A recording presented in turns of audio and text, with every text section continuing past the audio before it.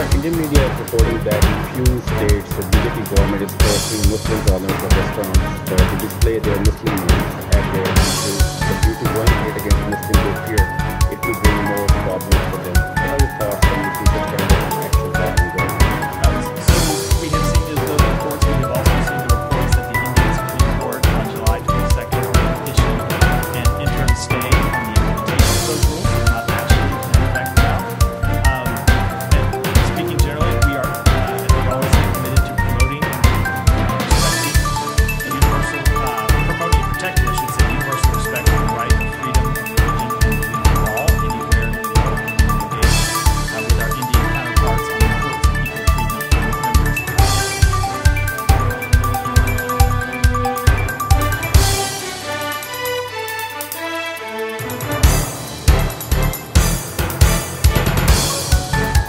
Indian media is reporting that in few states the BJP government is forcing Muslim owners of restaurants to display their Muslim names at their entries. But due to growing hate against Muslims, they fear it will bring more problems for them. What are your thoughts on this kind of action by the government?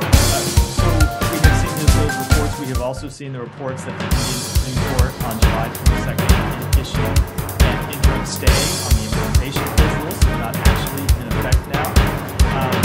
And speaking generally, we are, as we always say, committed to promoting and respecting universal, promoting and protecting, I should say, universal respect for the right, freedom, religion, and belief for all, anywhere in the world, and we engage with our Indian counterparts on the importance of equal treatment for these members.